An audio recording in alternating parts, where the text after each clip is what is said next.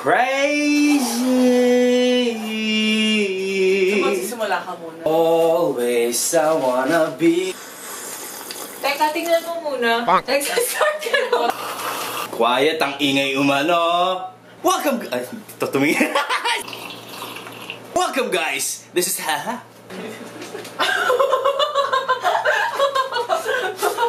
Okay na. Pero magsalita.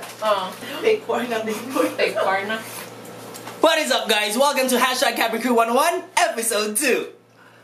Sige, pwede na kayo mag-ingay. Kaya.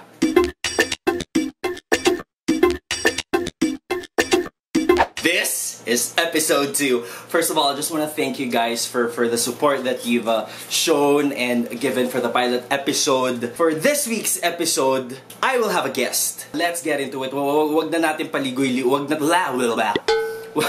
Wag na tayo magpaligoy-ligoy pa. Let's kinakabahan siya. Nakabahan ka, no? Oh, pressure. Remember the story from the pilot episode wherein I went to Malaysia with a friend to apply for AirAsia, and then I got the job, and then she didn't. Tough luck, I guess.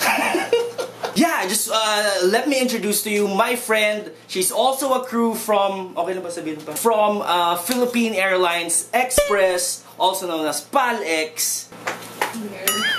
Please welcome Kat Kajiro. Maraming Yan lang.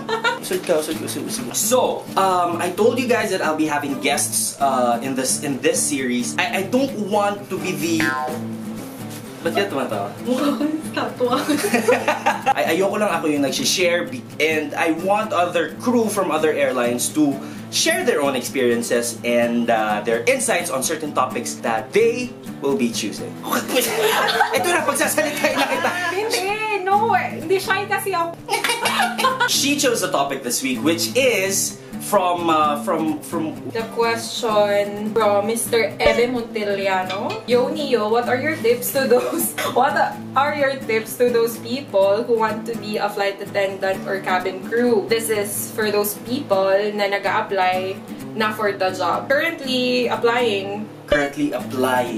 Yeah, ikaw, tell your story. After AirAsia, after we went to Malaysia, what did you do? Since you didn't get the job, depression, after that, what's next? After that, I got depressed. Sino bang hindi ma-depress? Your friend got in. 10 days I'm happy about it, but 10 days kami siya. 10 days. 10 days lugmok. We were there. It's my birthday.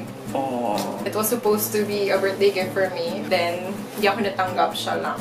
Oh. Pero hindi natapos doon. Alright. So when we came back, when we came back from the Philippines, we came back to the Philippines. Sorry na, babash ako yan. So, alright, take 2. So when we came back to the Philippines, what did you do? I applied again for an international airline. Basically, it's Qatar. Qatar had an open hiring in Dusit Hotel in Makati. So did you get it? I got shortlisted. But did you get it? I got shortlisted. But did you get it? No. Nakabot ako ng final interview. Which is good. Diba? For first timer for Qatar, that's good. But I went to my car crying while driving to Laguna because it really hurts. I did not get it again. Hindi na naligwak, gano'n na naman. Sabi ko pa noon, paano na? Will I move on? And then, Saudi came!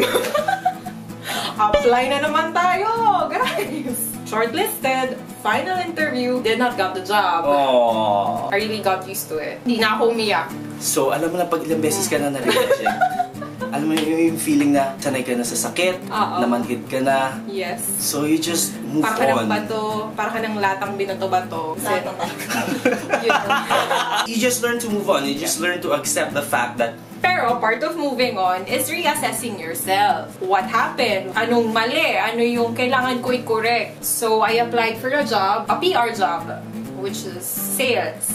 And then, again, Saudi had an open hiring again sa IPAMS. I reapplied pero hindi na nila ako tinawag for some reason. Oh. Yun. Pero okay lang. Kasi I have you have a day job. Yeah, you have a day job that can which is okay naman for me that time. But then, crew pa rin yung gusto ko. Philippine Airlines Express came. Fly the flag. Yeah. I was really hesitant. That was the last airline I wanted to apply. So parang make it or break it. Pag natanggap ka, good. If not, that's it. Final na, gano'n. Oo. Yun yung last na gusto kong applyan talaga. Kasi sobrang higpit. For sure, lahat ng veteran na nag-apply, I'm pretty sure alam nyo na mahirap makapasok sa PAL. And then I applied the impact interview. We were 20, down to 2, which is me and this other experienced crew. Lodi. Ako, wala naman akong experience. Marami lang akong experience sa maraming rejections. Doon ako experience. The process kasi is they will give you a paper.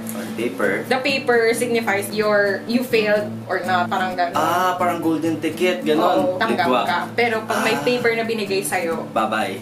Bye-bye. So wala kang paper? Wala akong paper and I was thinking that time na yung may paper, yun yung natanggap. Okay, it's parang offer letter na, gano'n. Oo, parang eto yung mechanics. Feeling ko nandun yung mechanics. Hindi ko kasi alam kung paano pa mag-apply nun. Alam ko lang yung flow because of my experience. Because parang same experience lang naman yung mga interviews na napuntahan ko. Parang ganun rin, hindi na nga ako na-intimidate. At first, intimidating talaga. Pero pag marami ka ng experience, hindi na masyado. Kinakausap ko yun. Kinakausap ko siya. Sabi ko, how was your interview? Tapos be close to your enemies eh. Uy, grabe ka, hindi. I was friendly that time. I was friendly, guys. Dapat, nakikipag-usap ka rin sa iba.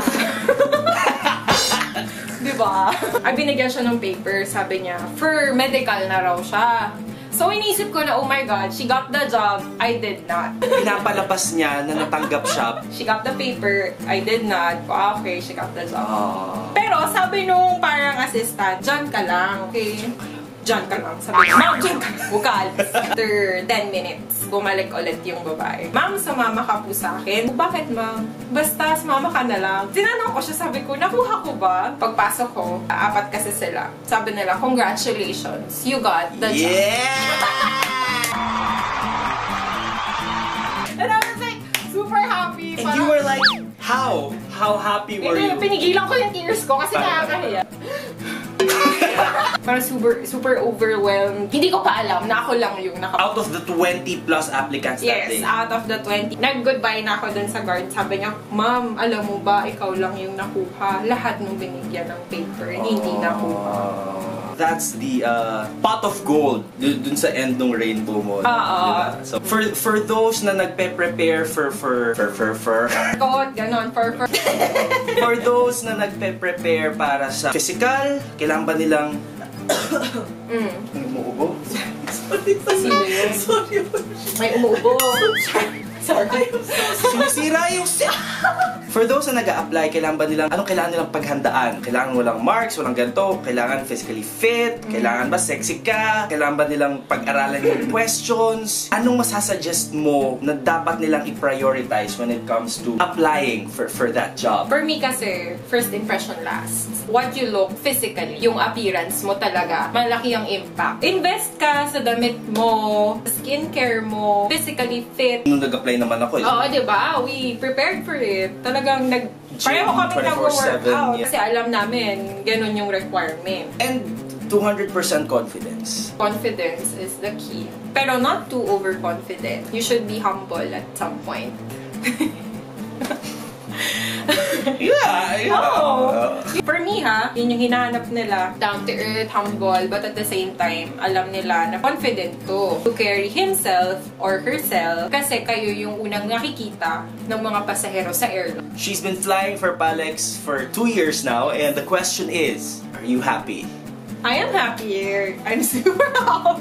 Parang naman sa ilong mo. But she is. Shows on her Facebook account. That's it. Thank you for guesting. Paka-formal. Hindi ka mababash kasi yung binabahagi mo naman is your life story and you're not making things up. So, yes. Thank you guys for watching. I hope you've learned something from this episode. Follow her on her social I really wanna do this for a very long time. Link below. Link below. Promote yourself! Please follow her on Instagram, at her on Facebook, on Twitter. Nakikisaling get-get lang ako sa vlog niya. If you guys have any more questions, topics, suggestions, don't forget to put it down in the comment section. Please put it down in the comment section below. And thank you guys for watching. Don't forget to like, comment, share, and subscribe. And we'll see you next week for episode 3 of Cabin Crew 101. Bye! Walang boss yung bye ko. Bye! Ang haba ng speed. Bye, bye, bye. Bye, bye! Binabati ko yung mga katrabaho ko sa my express. Tingnan ko na! Kaya nga schedule niyo bukas! Bye! Ciao! Or go!